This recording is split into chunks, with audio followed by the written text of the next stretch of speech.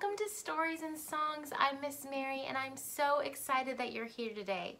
Today, let's sing our first song, Hello Friends. Do you remember the sign for friends? We're going to use it again. This is the sign for friend. Hello friends, hello friends, hello friends. It's time to say hello. Awesome. The first book we're going to read today is Raybot and Weebot by Adam F. Watkins. Let's go ahead and start reading. Raybot and Weebot by Adam F. Watkins. Raybot has two best friends. He does everything with Puppy and Parrot. They play soccer and go swimming. They especially enjoy quiet days spent relaxing in the junkyard. But this day isn't as quiet as others.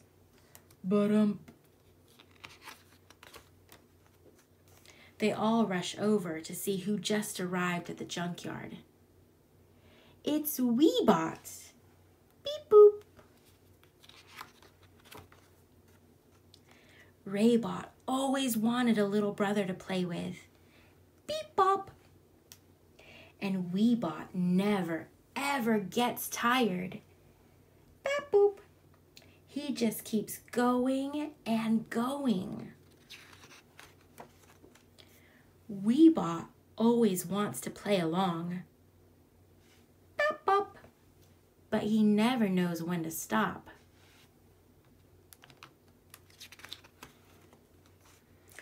Raybot tries to teach him the rules and how to play nice, but Weebot sometimes ruins things.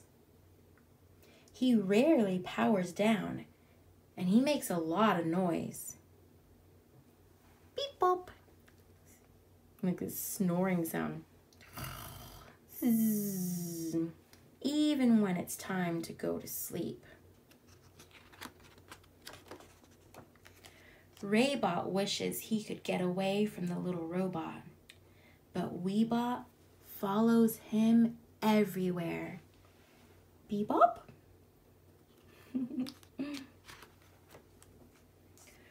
Raybot has a plan to make things like they were before Weebot arrived. Early the next morning, while Weebot is still asleep, Raybot puts him back into his crate.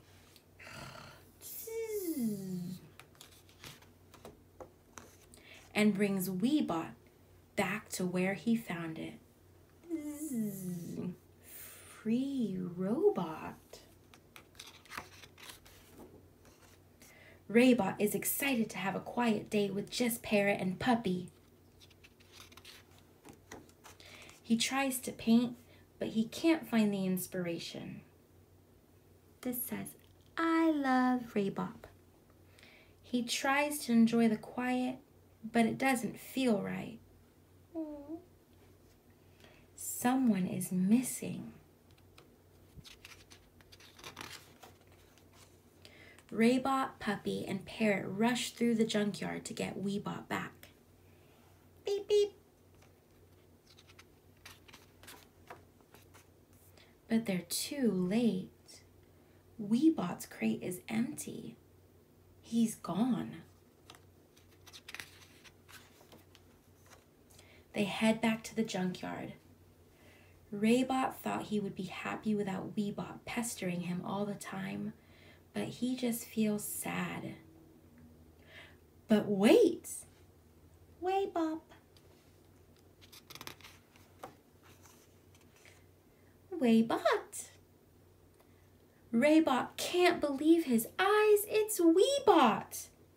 Their friend has come home. Raybot has never been so happy. Even if Weebot still gets in trouble from time to time.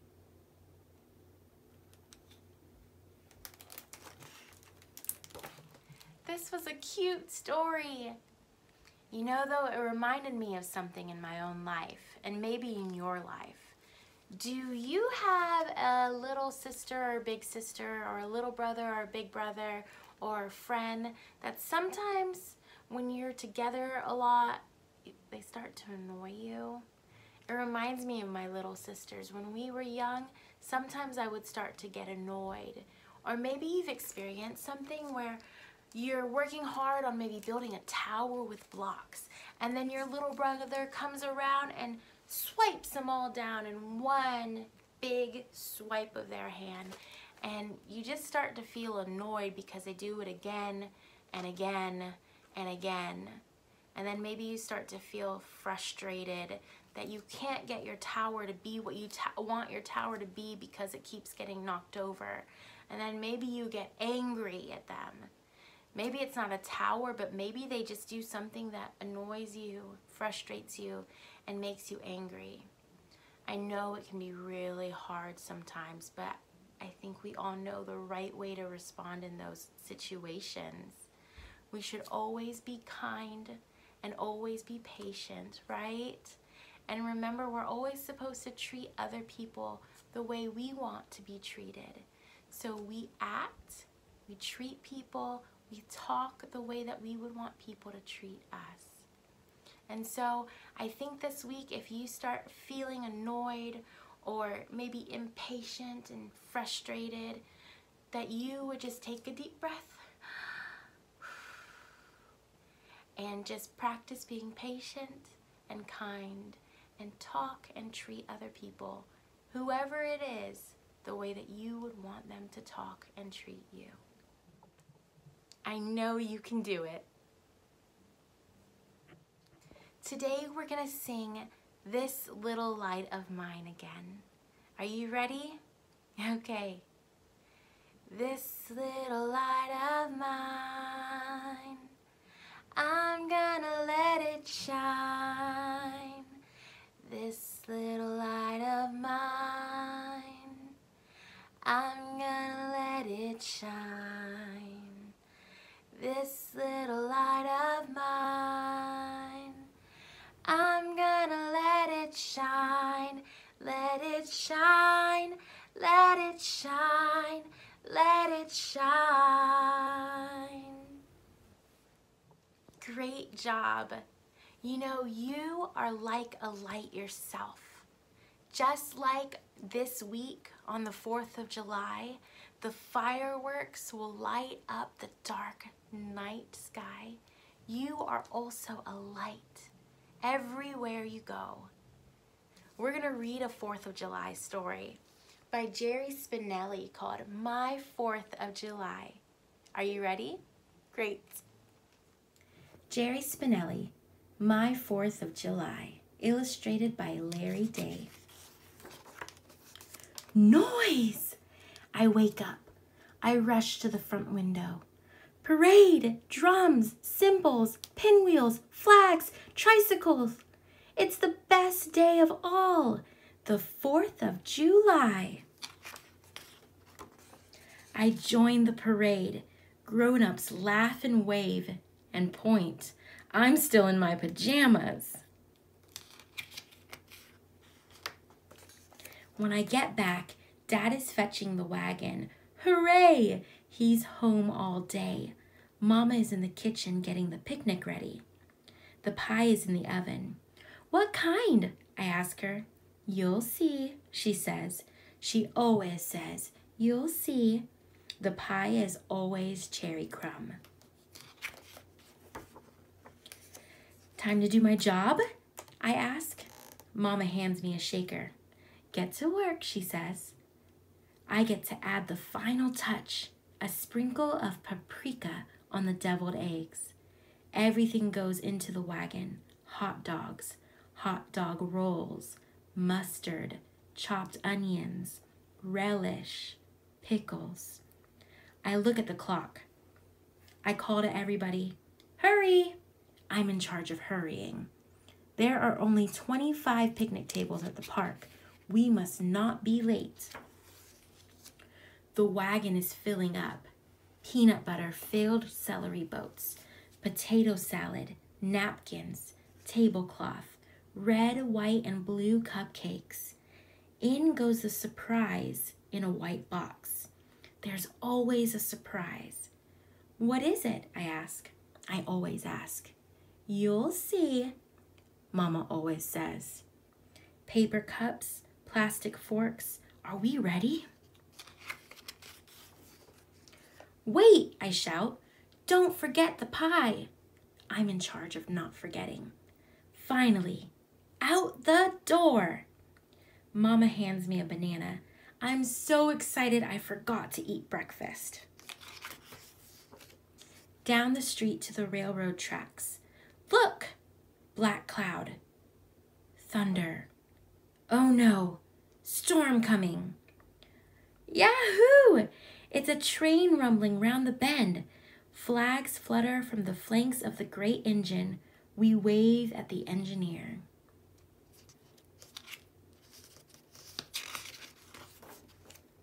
Down the path by the creek to the park. Hurry, hurry! I grab the pickle jar and run ahead. I plunk it on an empty table. It's ours. I can't wait. I beg for the surprise. Mama sighs. Oh, okay. Go ahead. I tear open the white box. Chocolate-covered strawberries, big as plums. Mom and Dad watch me. They can't stand it. They gobble their surprises too. For this one best day, the park is my backyard. Face painting. I'm a raccoon. Three-legged sack race. My friend Henry and I come in last. We're laughing too hard to care. Back to the table. Food, eat. We cook our hot dogs on the grill in the gazebo. We wait our turn. I like mine with black stripes. Talent show at the band shell. There's my neighbor Sally.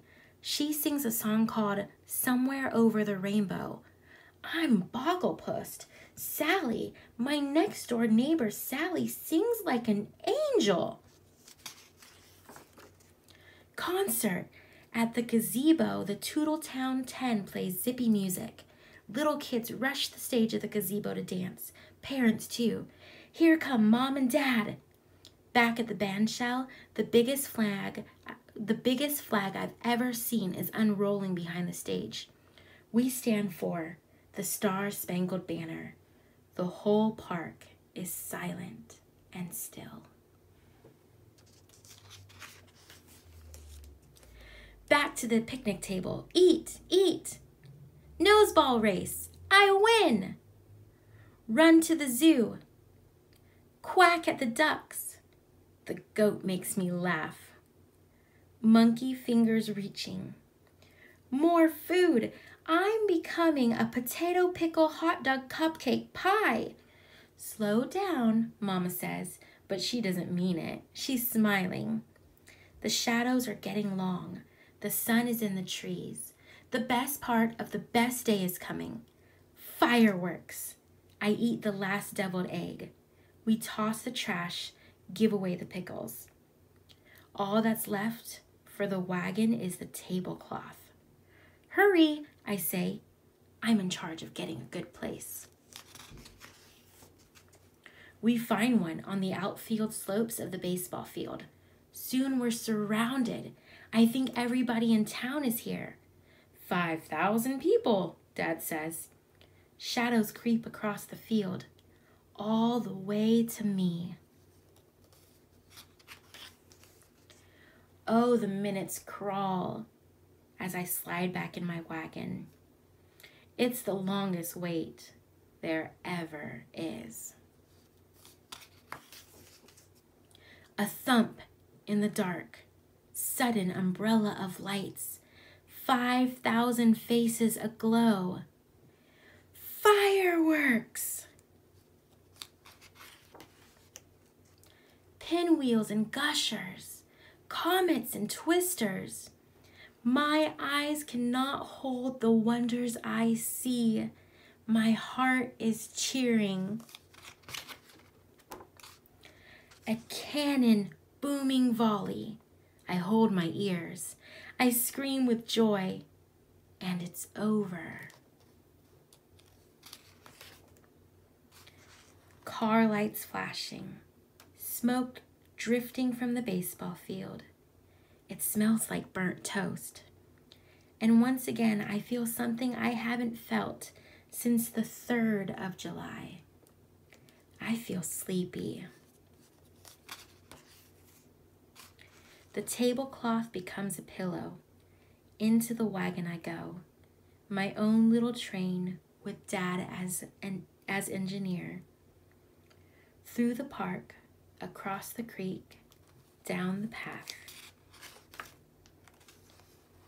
I see nothing but stars. There are only the stars and my wagon and me. I am overfilled in every way. I have seen too much, run too long, been too happy. I close my eyes. I am in charge of sleeping. I hope you enjoyed our stories this week, and I hope to see you again next week. Let's go ahead and close with our last song, Goodbye Friends. Goodbye friends, goodbye friends, goodbye friends, it's time to say goodbye. See you next time.